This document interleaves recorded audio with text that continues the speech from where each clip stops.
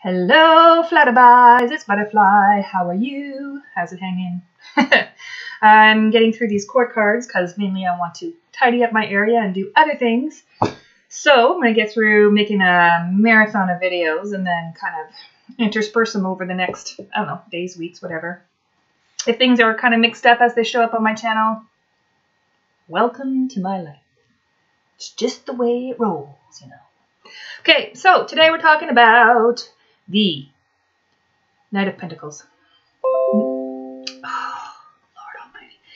If I was a techno geek, I wouldn't be interrupted by these noisy little beeps and bleeps. Okay, so Knights of the Round Table. No, I'm going to put this down like this.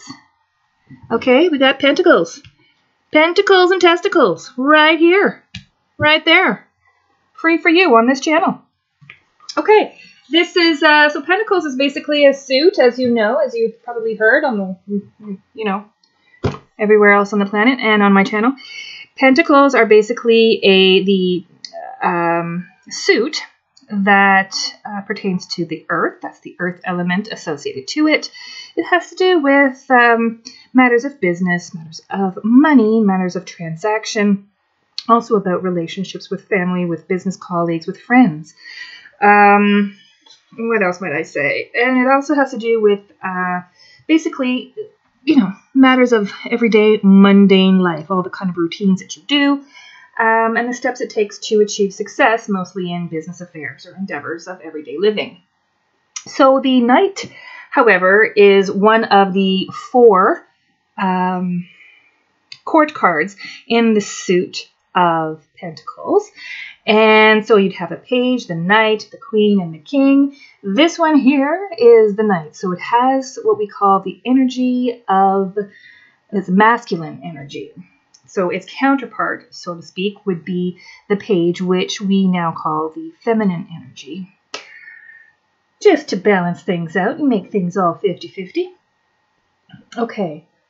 This Knight here, you're going to be talking about somebody who is driven, who is stubborn. You see how the horse is just like, standing right there. Ain't going nowhere, man. That's it. I am standing here, and it's not like the other kind of suits where, you know, you can see them riding off into the sunset with wind blowing in their hair all the time, and the clouds have wind in them. No, this one is stagnant.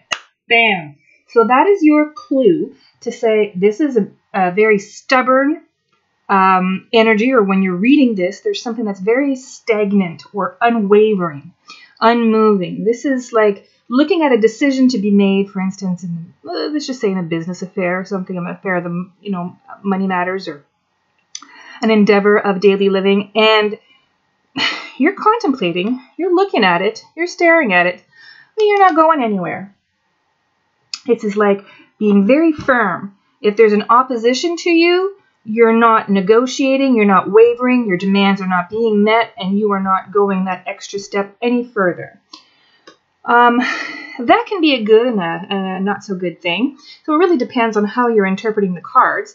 In one way, you can see that this person might be saying they're standing their ground. They're saying, okay, look, these are the demands that I am making in this transaction, and I am not going to constantly, you know, relinquish my position here and, you know, be a lesser person or acquire less from my client, whatever. You know, they're standing their ground. On the other hand, it can be something that's very stubborn, where you're not moving ahead and actually balancing out to accommodate other people, to accommodate the situation, to be reasonable and move things forward. Sometimes, you know, it's been said you can't get blood from a stone kind of thing, which is a very weird way of saying, you know, you can't get something if nothing is there to be had. So you have to kind of be a little bit more reasonable, and especially in matters of business. On the one hand, as well, if you are standing there very stagnant, you're also looking at things and contemplating them in a very cautious way. So he's not running off into, you know, frivolously or carelessly without contemplating. He's not being too adventurous and too thrill-seeking. In fact, he's not thrill-seeking at all. This person is quite cautious and really studying every matter before he moves forward. So it's kind of like an examining of every aspect of the, whatever the matter is that you're reading about. This person is practical, because Pentacles are a very practical suit. Realistic. Let's see. You're not, because you're cautious, another way to say that is that you're not going to be taken by, somebody giving you an overinflated sales pitch, let's say. You're very putting your feet on the ground and you are realistic. No, you can't lure this person into really, you can't pull the wool over this person's shoulder, or over this person's eyes. That's what I'm trying to say. The suit of Pentacles is also about hard work, the labor of the land, the working the earth, toil. This person's not afraid to get the work done. So it's not a matter of, no, I'm not going to do something because I want somebody else to do it for me. No, this person's willing to put the work in.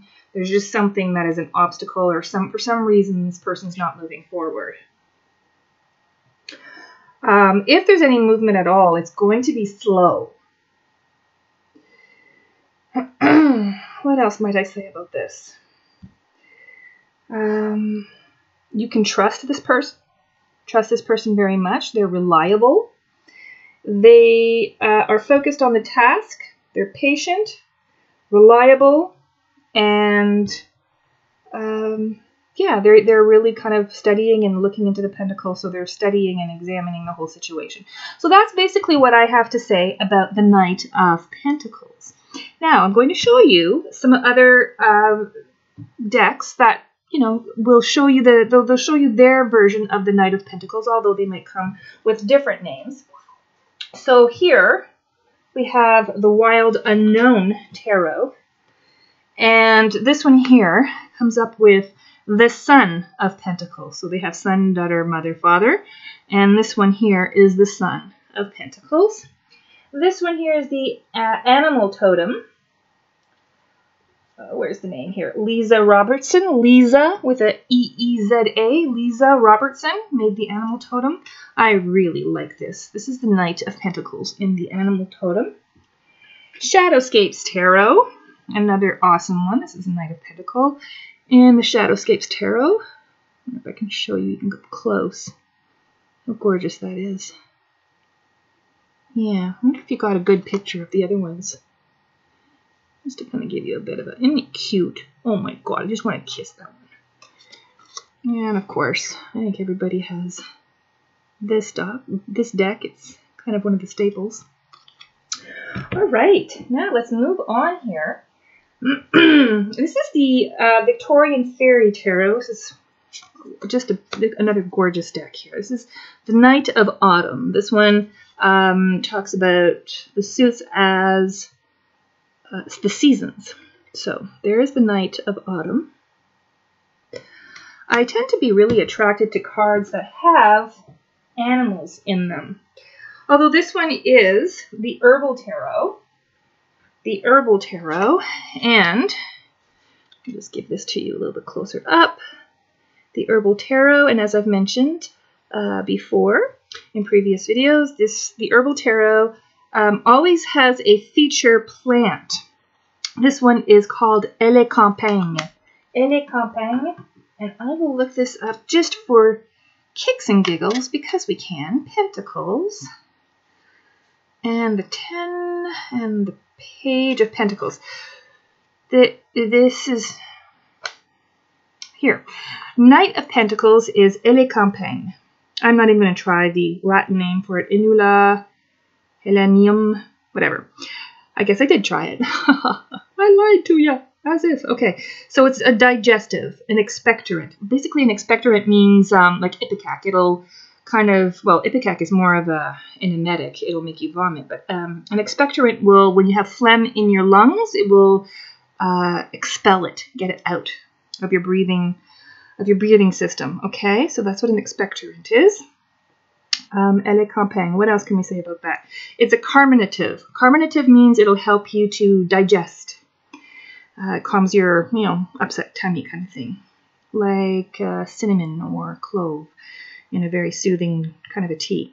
So it's a carminative. It helps treat and prevent the formation of mucus in the lungs. Well, there you go. Cures coughs and aids digestion. Well, that's what I just said. I should make my own deck. That's what I should do. Okay. What else do we got here? We have the Whimsical Tarot. Whimsical Tarot. There you go. Ooh, close up. Yeah. There you go. Whimsical Tarot. Isn't that lovely? Lovely, lovely. Yeah. Okay. And what do we have here? In the little itty bitty book. Knight of Pentacles. Oh, yeah. This deck kind of gives you like just a few words per card. It says financial activity, shrewd businessman. So that kind of really, anybody know what fairy tale this is from or what child story that's from? It doesn't really say with the Whimsical Tarot. This is the Ghost Tarot, and here we have the Knight of Pentacles. Okay. Oops. And I'm not going to read the Knight of Pentacles out of the book because we would be here all day. Actually, I'm just going to make you a little close up. Ghost Tarot, it's like Ghost Tarot just really speaks my language. I love it. Look at the borders on this. And for the court cards, the upper little bit there changes. Yeah. Love it, love it, love it. Okay, so moving on. And this is where I'm going to read to you a little story that goes with the inner child card. Voila. Look at this. The pretty, pretty cards and the pretty, pretty colors. Okay. So, yes, I'm in a playful mode. Seeker of Crystals. So there you see, I don't know, the main character running down a road. That kind of looks like Wizard of Oz, doesn't it?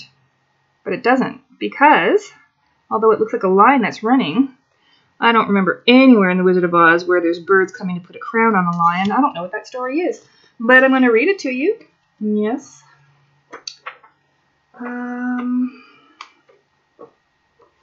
These are crystals. Did I?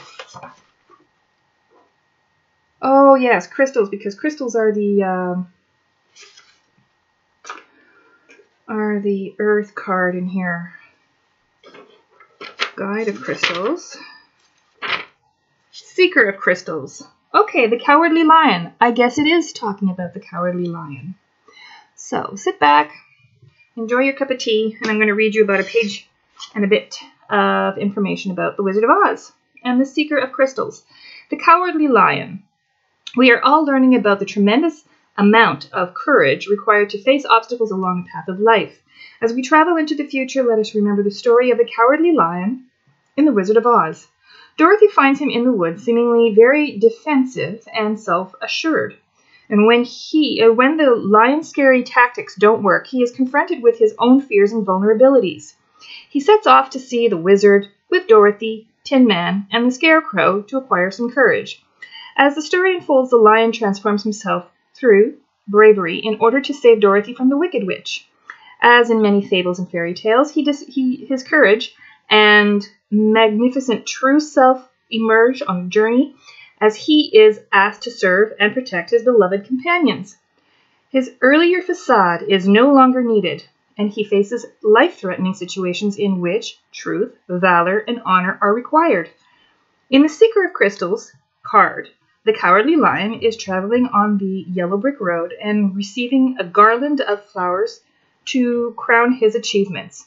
There is a strong rapport between his image and the Beauty and the Beast, and the Beast trump card. If both cards do come up in a reading, it is indicative of a major lesson about spiritual empowerment. When the Cowardly Lion appears for you, remember to tap in your hidden strength and power. Sometimes this power must be expressed in a gentle manner. Other times it should be revealed in a fiercely passionate way. The false pride and selfishness that you may project out of fear and doubt are best replaced with an honorable willingness to feel your own pain. Let the inner truth of your radiant soul come shining through. Just like the cowardly lion, you will be crowned with a victor's wreath, denoting glory and hard-won accomplishments. Okay, so I guess in this version of the story, the cowardly lion is being rewarded with the flower wreath on his head, and in the version that I know from the 1939 movie with Garland, with Judy Garland.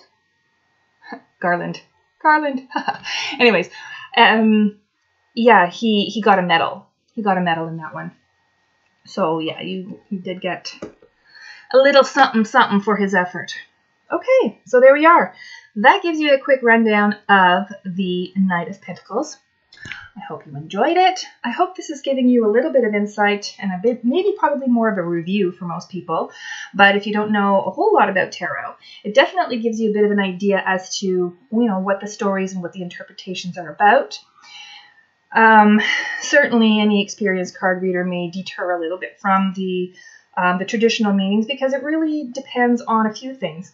It depends a little, a lot, for me anyways, it depends a lot on the traditional meanings, but any reader will also give themselves the license to integrate what the meanings, how the meanings change in association with the other cards around in the spread, plus the person who's in front of you and the feedback that you're given. Because every reading takes on a life of its own, and there really is an interaction and an energy that influences the whole reading itself. And it doesn't necessarily mean if your card reader doesn't follow exactly what's traditionally meant in the cards, it doesn't mean that they're giving you false information. It means that they're giving you what's being channeled. There you are. I hope this finds you well. Take care. Have an amazing day.